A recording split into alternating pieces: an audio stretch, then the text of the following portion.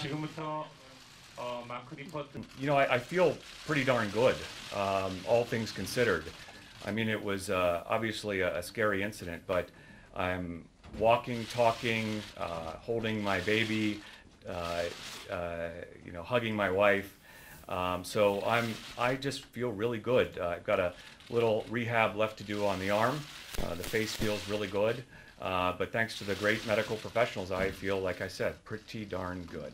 The bottom line is that this incident has only strengthened our love and affection for this country and our belief in the unbreakable bond that exists between the United States and the Republic of Korea.